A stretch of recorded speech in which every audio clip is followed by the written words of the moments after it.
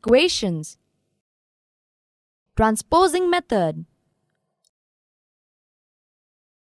Transposing method. Now from the following methods, you can get solutions of equations more frequently.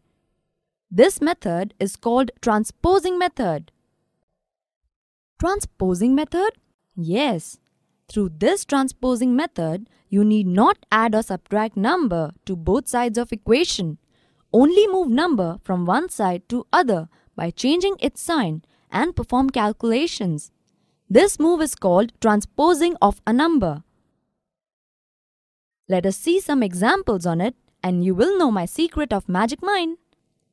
3p minus 10 is equal to 5. Now here, simply move minus 10 from left hand side to right hand side of equation by changing its negative sign to positive. We get 3p is equal to 5 plus 10.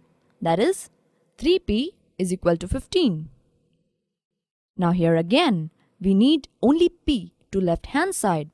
3 is with multiplication of p. Therefore, by transposing 3, it will move to right hand side for division. Hence, p is equal to 15 divided by 3. Therefore, p is equal to 5. We get p is equal to 5 is the solution for 3p minus 10 is equal to 5. Let us see another example.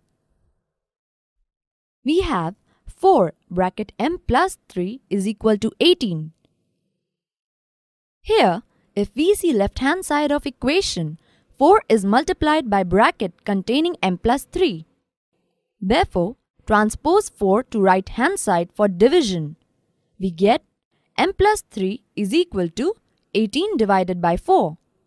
Now, 18 and 4 can be divided by 2. We get m plus 3 is equal to 9 by 2. Now we need m alone to left hand side. Therefore, by transposing plus 3 to right hand side, we get m is equal to 9 by 2 minus 3. Convert 3 to denominator of 2. We get m is equal to 9 by 2 minus 3 into 2 by 2. M is equal to 9 by 2 minus 6 by 2. M is equal to 3 by 2.